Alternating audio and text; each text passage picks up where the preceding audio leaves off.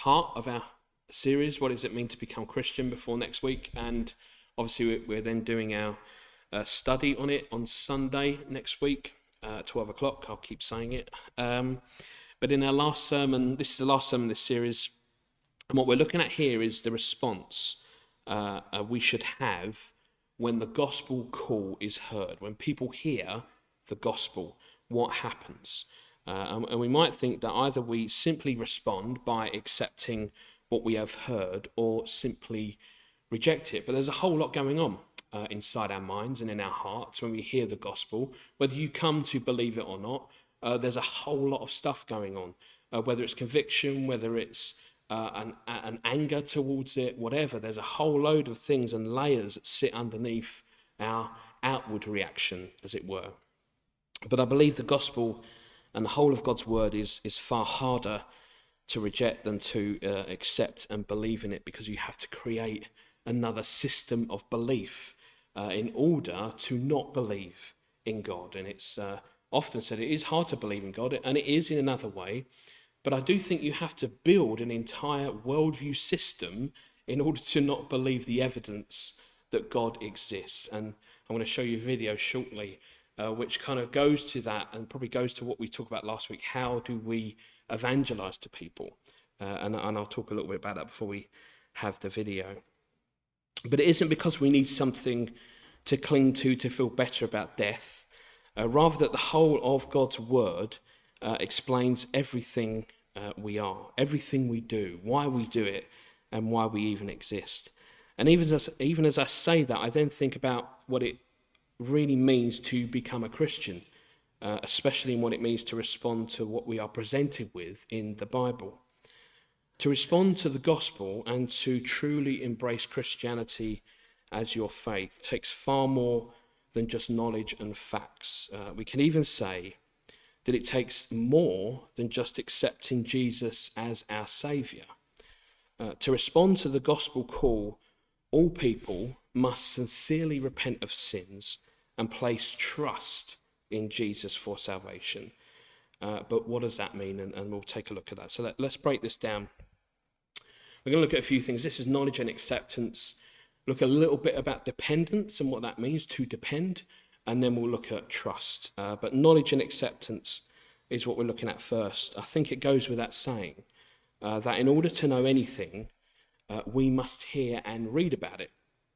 And Romans 10:14 says this very thing. How then can they call on the one they've not believed in? And how can they believe in the one of whom they've not heard? And how can they hear without some preaching to them? So it is important that knowledge is gained about the thing we're being asked to trust. It's not a thing that we can just assume knowledge about God. We have to read about him. We have to learn about who he is, his character.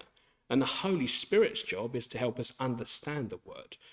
So whilst he doesn't just put words into us, as it were, he helps us to read the Bible, and then we can understand the words that are written on the page.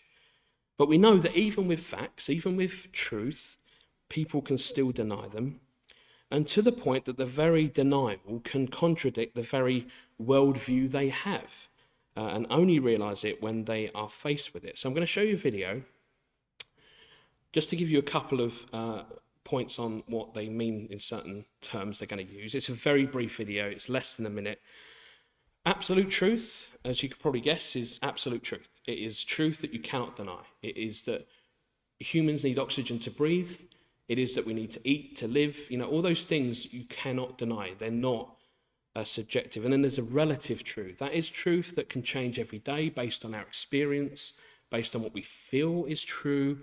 And then we kind of say, well, that's true because I say it's true. And the term, that's my truth, that's where it comes from. So I'm going to show you a video very quickly. It's an interview, and hopefully it will kind of give you this idea that when we evangelize as well, and we speak to these people, this is very gently done in good grace and very gracious towards a person, but only a slight picking of someone's worldview can unravel everything else. So I'm just going to show you this. Do you believe in absolute truth? No. Okay. Do you believe that all truth is relative, person to person? Yeah. Do you believe that mathematics and scientific laws are relative, person to person? Yes. Okay. So for me, if I want to say that 2 plus 2 is 13, that can be true for me, even though it's not true for you. I think when you get to the fundamental level of 2 plus 2, I don't think that is person to person, but when you're getting into theories and formulas that can never be proven, then yes, I believe that you can say different things. So do you think that some things can be proven? Yes. So isn't that absolute truth?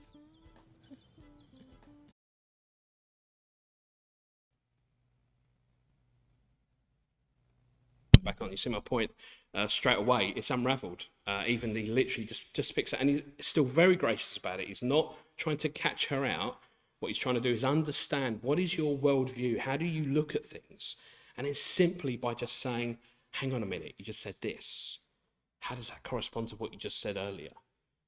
And so you see what people do is, even with truth, they tend to even accept the facts that God exists, but even that's not enough. And so this is what we're dealing with as Christians. This is what we dealt with in a way, and maybe not so direct as what we see today, but certainly we've grappled with truth, we've grappled with the Bible, we've grappled with the worldview, with the reality that we're in today, and said, well, does that correspond to what I see? And then we read the Bible, and the Holy Spirit helps us and convicts us to understand, and then we're petitioned by God to accept, to see that that is true. James 2, verse 19 says, you believe that there is one God, good, even the demons believe that and shudder.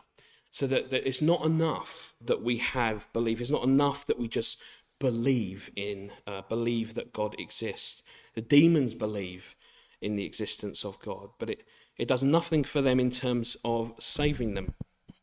In fact, accepting the fact that God exists only then to work against God is the very purpose of the demons' existence. They use that knowledge, as we saw in Romans 1 that people do, that demons use that knowledge to then try to go against God. And so the same is for us. Romans 1 says that we do that. We know that God exists, but we choose to go against him. We choose to rebel and see our own truth, as it were. But the clue on what is the differential is between a saving faith and a simple acceptance of God's existence is born out of the previous verse in James 2, in 18. And it says, but someone will say, you have faith, I have deeds. Show me your faith without deeds, and I will show you my faith. I'll show you my faith by what I do. For the demons, knowing God exists never changes them. It doesn't change them. They're always, in that sense, going to be demons. And their knowledge of God means that they will go and try to, as it were, defeat God, even though it's a pointless exercise entirely. But it's because they do not trust. They do not trust in God. For the Christian, trusting in that knowledge, those facts, putting your life in the hands of God, is the works that moves us from knowledge to faith. So now we don't just have a knowledge of God, facts of God, we move into trusting God. And that's a very important point we'll come on to later. So on that basis, not only is it not enough to have knowledge of God, even agreeing with that knowledge and stating that it's true is still not enough. Because people do that all the time. People may even accept that what the Bible says is true, but there is a personal decision to make about those facts. There is a personal choice to make about the facts. Someone may say, I believe that God exists. I believe the God of the Bible exists. The key thing here is, does someone put their life in the hands of the one who they say exists, or do they just continue to live their life as they always have? There's a really good example of this when King Agrippa knew and approved of the Jewish scriptures, or the Old Testament, but when Paul stood before him when he was on trial, this is what he says, Acts 26-29. The king is familiar with these things, and I can speak freely to him. I'm convinced that none of this has escaped his notice, because it was not done in a corner. King Agrippa, do you believe the prophets? I know you do. Then Agrippa said to Paul, do you think that in such a short time you can persuade me to be a Christian? Paul replied, short time or long, I pray God that not only you, but all who are listening to me today may become what I am except for these chains. Do you see what happened? He's got all the knowledge necessary. And this is a great situation because Paul knows what this is about. Paul has been through this situation. He knows all the scriptures, all the Old Testament. He is a scholar in that sense. And what he needed was to move where King Agrippa is to believing in Jesus. He needed to not just know the facts, but understand them and then trust in him. So Paul is a great person to speak to King Agrippa because he knows exactly where he stands. But you see, Agrippa knew and even accepted, but he didn't trust. Even Agrippa knew that he was missing the last step by asking Paul to persuade him. You see, knowledge must be put into action. The knowledge and even acceptance of the knowledge to be true must have such an effect on us that we do something about it, that we want to act on what is true. A couple of quotes from this great guy today, Spurgeon. I think I've used this, but I love this quote. Wisdom is the right use of knowledge. To know is not to be wise. Many men know a great deal and are all the greater fools for it. There is no fool so great a fool as a knowing fool. But to know how to use knowledge is to have wisdom. Again, I can't doubt any of those words. They're so true. We seek knowledge, especially in this age, especially the access we have to knowledge. There is no fool so great a fool as a knowing fool.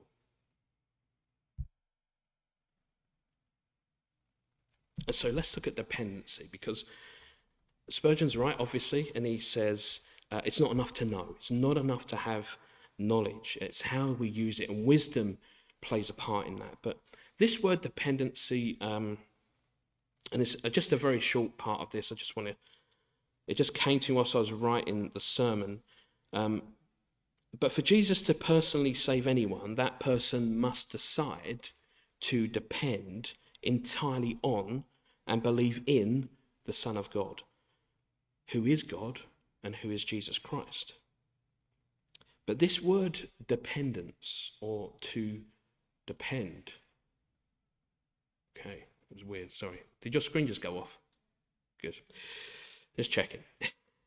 But the word dependence has been used against Christians for a long time. And the common way to do this, and this always comes up, is to tell believers that their belief is a crutch. They go, your belief is a crutch. And for some reason, it seems to sting some believers. That accusation seems to sting. And I wonder, sometimes I've heard defenses where almost people deny that we use Jesus as a crutch. And I want to explain what I mean by that. Christians might not like that description of what it means to believe in Jesus, but I would not bother denying it. In fact, I would go even further than that. I would say if it was only just a crutch I needed, wouldn't that be something? I don't need a crutch. I need God to carry me. I need God to hold me. I need God to take me through this entire life. A crutch, if only. If only it was just that. I need God to carry me. I need spiritually and literally to put my life in God's hands. And what we call that is steering into the skid. When people try and lay these traps and say, oh, it's a crutch, say, oh, no. It's more than that. I can't do any of this on my own. None of anything I do can save me. Because a crutch would imply that I have some part ability to be able to save myself. And literally, I'm only using God just to hop along. Actually, I need God to carry me all the way. Isaiah 46, verse 4 says, even to your old age and grey hairs, I am he. I am he who will sustain you. I have made you and I will carry you. I will sustain you and I will rescue you all the way. To depend on Jesus is to enter into a relationship with Jesus as the living person and God that he is. So what does that mean? Well, let's look at trust. What does trust mean? What does entering into an actual relationship with the living God look like? To put knowledge and acceptance of these facts into action, people must trust in Jesus for the forgiveness of sins and the eternal life with God. And we can say that trust is belief or faith. It's the same word interchanged. We can use those same words, but the word trust, I believe, has a deeper meaning in today's world. There's so much that we can so-called believe in, and there's so much we can so-called have faith in. But for instance, I can believe that 2 + 2 = 4, but I don't need to depend on anything when I believe that fact. It's just a fact that's true, yes, but I don't need to depend on anything for it to be true. In the same way, the word faith has come to mean this irrational commitment to something, irrespective of the evidence to the contrary. As a football fan, as someone who used to go and watch football, it's been a hard road supporting Charlton Athletic. And we stopped doing that because it's such a hard road to support Charlton Athletic. To see them drop from the Premier League, and we saw them in their height, and they were amazing to watch. Like when they beat the biggest teams, oh my word, it was just great. There were some great moments to see. But then they drop all the way down, and now they're in League One, and kind of the club's in a bit of a mess, and they're worried about what they're going to buy, land and build flats, and all this kind of stuff. Going from manager to manager, owner to owner, it just feels hard to support them. But there are die-hard fans who support not only this team but every team, and we've sat next to die-hard fans, those that will absolutely I don't know what, to lose all sense of decorum and just be so determined, even angry at their own supporters for what they might be doing. I went away one time to Luton. I think it was Luton Town they played many years ago. Ipswich, thank you, Ipswich Town. And I went with a friend, and it was interesting enough to see people at the home ground at Charlton, you know, these really diehard fans. Away fans are something else. Oh my word, you do not want to say anything different from the away fans of Charlton Athletic, or I would say any other team. You need to just be there and do whatever they do in terms of supporting the team. They are diehard. They will do anything, even if the club is falling down the table, performance is poor, they will do it. And they have this thing, most fans do, where they kind of go, even if the evidence shows that the performance is so bad, they will say, but have faith, they'll turn it around. It's interesting that we're so quick to trust in something other than God, even when that particular thing, the evidence shows they will not make it out of the relegation zone, and they will go down the table into the other one, into the next one, and into the next one. I'm not bitter, I promise. I had to stop. We had to stop going, just as a side bit. We had to stop going in the end, partly because of how kind of the vitriol of it all, but also because they dared to charge the same price as if they were in the Premier League, which was just insane. I mean, come on, you know, get over it. Anyway, I'll move on. Back to the point. Well, it's like therapy, all right? But trust is much more accurate. When we use the word trust as a Christian, it's much more accurate when it comes to the biblical idea of faith and belief. Trust is a process where the more we know a person, the more we're able to trust them. And John 1, verse 2 and John 3:16 says this, yet to all who received him, to those who believed in his name, he gave the right to become children of God. For God so loved the world, he gave his one and only Son, that whoever believes in him shall not perish, but have eternal life. And the key phrases there must be believed in and believe in. The person who believes in Jesus is not the same as a person who believes Jesus. Does that make sense? Many people believed what Jesus said. Many, many more people rejected to believe in Jesus. They did not go as far as to believe in what he said, and so follow him and lay their life down for him, as it were, for the faith. So many people left him towards the end. Many people betrayed Jesus, even his disciples who claimed, even Peter, who claimed he would stay with him no matter what. And gracious Jesus, knowing Peter would do that, knowing Peter would give in and submit and say, I can't do this, I don't want to be known as a follower in case I get killed. This is all of us. This is what we do. But Jesus graciously knew all this and was teaching Peter something very important. But it's not the same. You have to believe in Jesus, not just believe him. One is to act by belief in that knowledge, and the other is to simply believe facts about Jesus.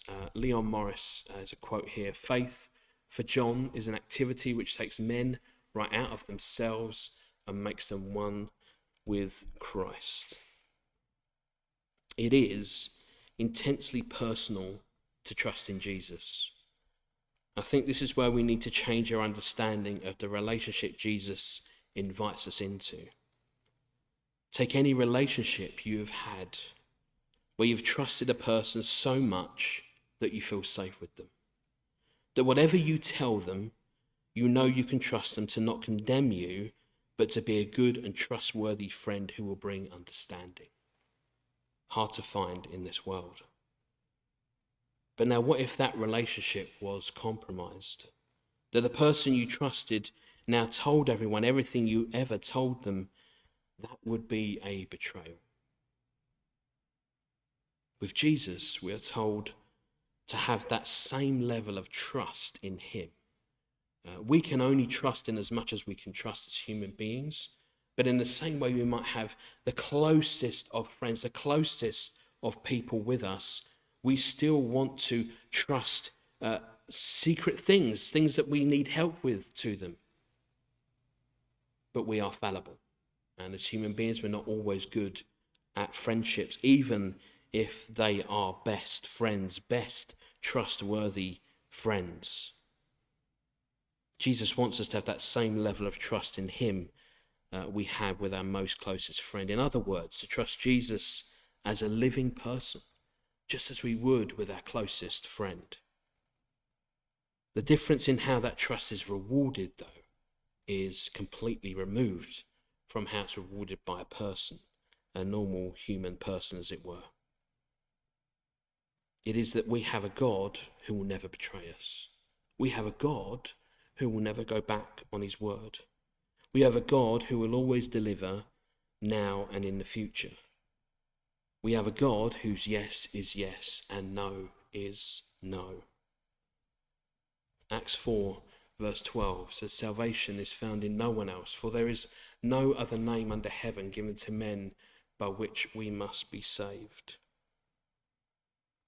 We may be able to learn how to trust people, but ultimately that will come and go over our lifetimes in our experience. But Jesus is the only way by which we can be saved, and our dependency, our trust in him will never be betrayed. And so for a person to trust in Jesus, three things must be present: knowledge or understanding of the facts, agreement with those facts, and trust in Jesus for that salvation as the only way to God. Those are the three things that any Christian must have. That's not my opinion. I believe it's absolutely biblical.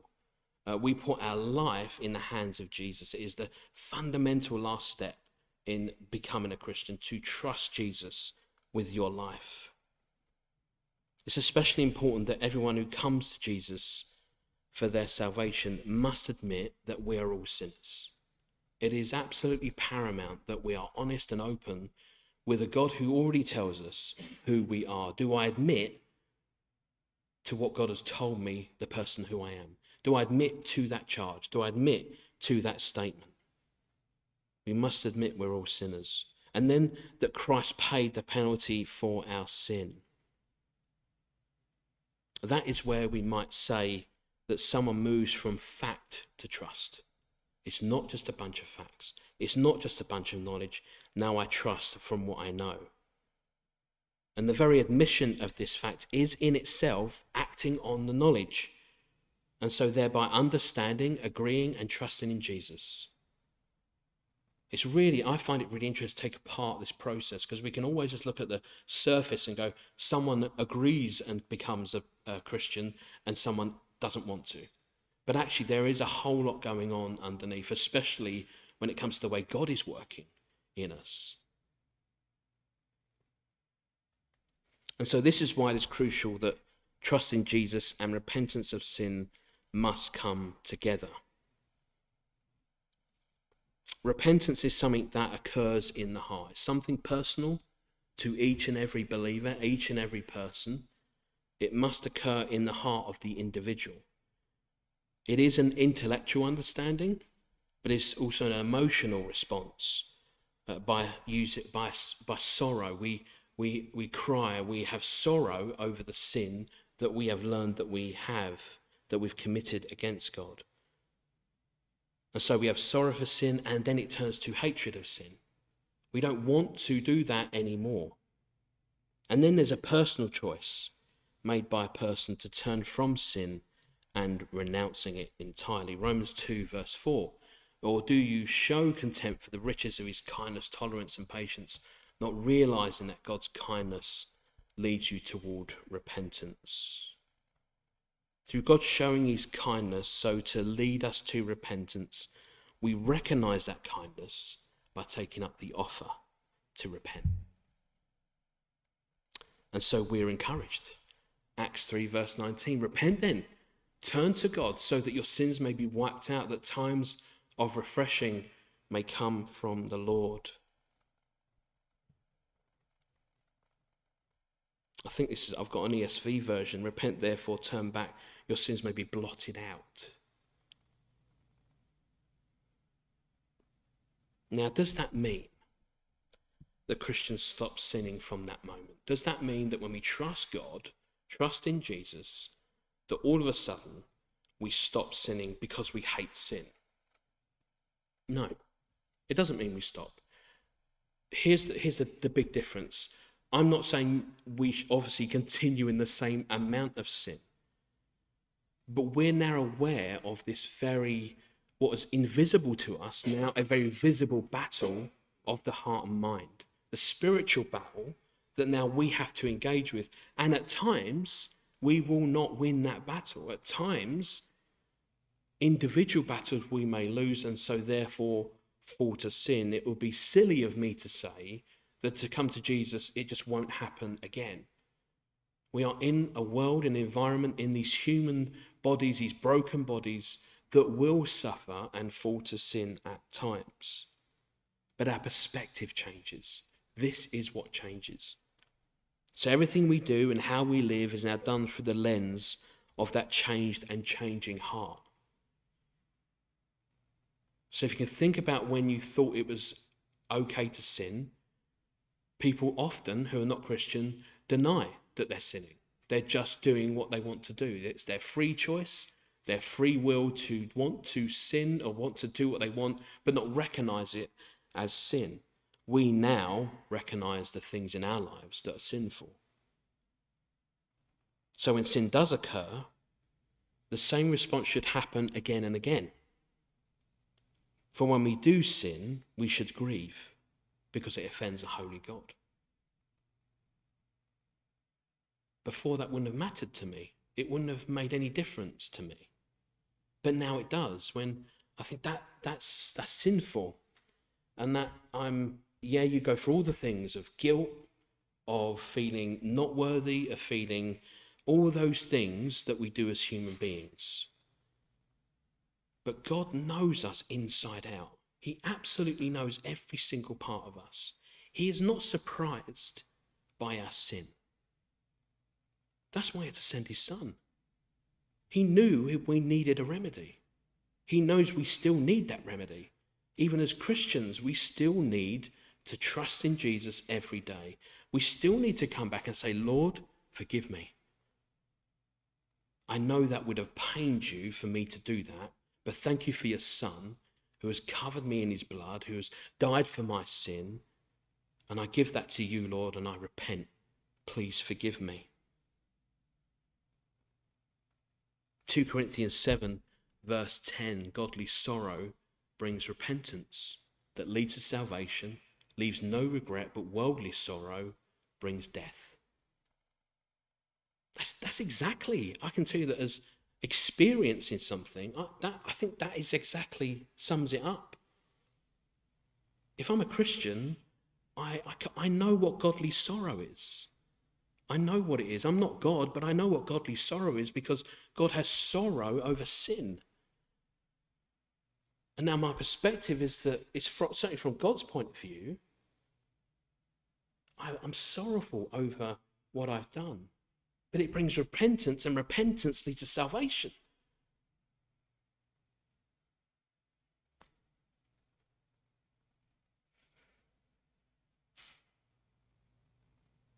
Even sorrow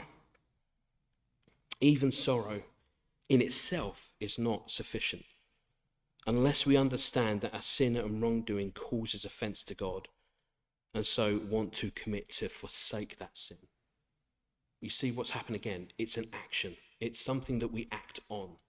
It's knowing that that's offensive to God, and then we act on it and we say, Lord, forgive me. With a genuine heart, Lord, please forgive me for the sin I've committed against you.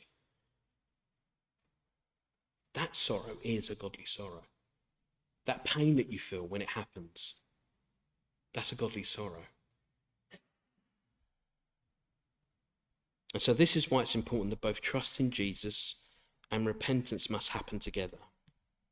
One without the other simply does not complete the circle. When we turn to Jesus for salvation, rescue from our sins, we're turning away from sins and we're asking Jesus to save us from it. That's doing it all in one action. That's one thing that we do. We turn away from sin, and then we're in the middle place, and then we turn to Jesus because we can't save ourselves, and he saves us. Unfortunately, there are many people who get this all confused, and they think they can just be good people, and then they're left in the middle. I won't do bad things. The problem is there's nothing still to save them, except they're trying to do it themselves. But for the Christian, for the one who responds to the message, it is a turning away to turn to Jesus and say, I want to be saved from this.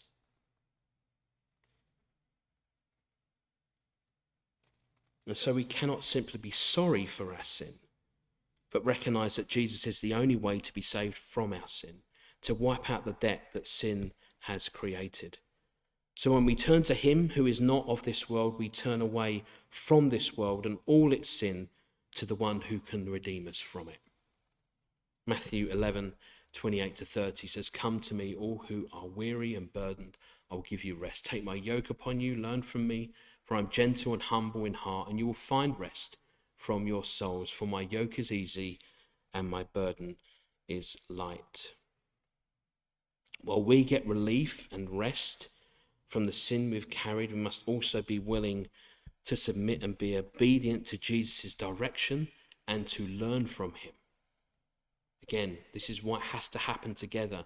I hold my sin and I give it to Jesus. And I say, I don't want to do that anymore. And I give that to him. He's the one who takes it. But that's not the end. It's just the beginning. Now Jesus is going to teach me continuously how to move away from this other life I used to have. But I must be willing not only to give my sin to him, but to learn. How can I be more like Christ? I must listen to Jesus. I must read the word. I must engage with the Holy Spirit.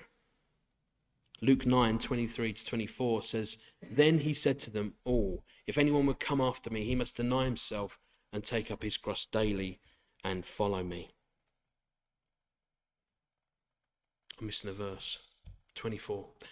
Whoever wants to save his life will lose it, but whoever loses his life for me will save it. For whoever wants to save his life will lose it. Whoever loses his life for me will save it. You see, our response to the gospel call is not simply a one-off action that clears the deck, sorts everything out.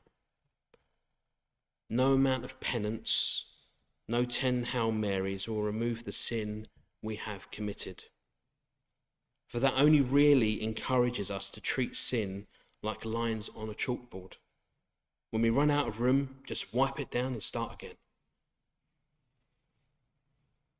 Trust in Jesus and true repentance of sin is an attitude of the heart that we'll be living throughout our Christian lives. Galatians 2:20, I've been crucified with Christ. I no longer live, but Christ lives in me. The life I live in the body, that I live by faith in the Son of God who loved me and gave himself for me. This is the gospel call.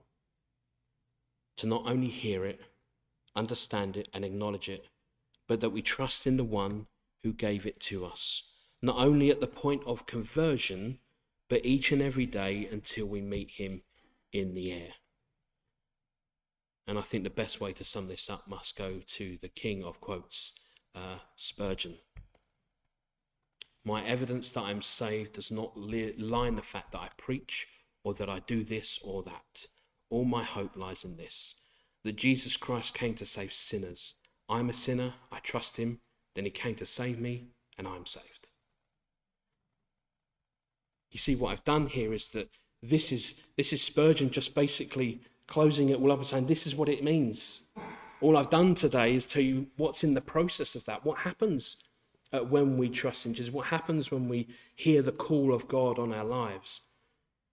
But Spurgeon says here, but once you trust him, not just hear about him, but you trust him, you will be saved. Let's pray and then we'll worship together.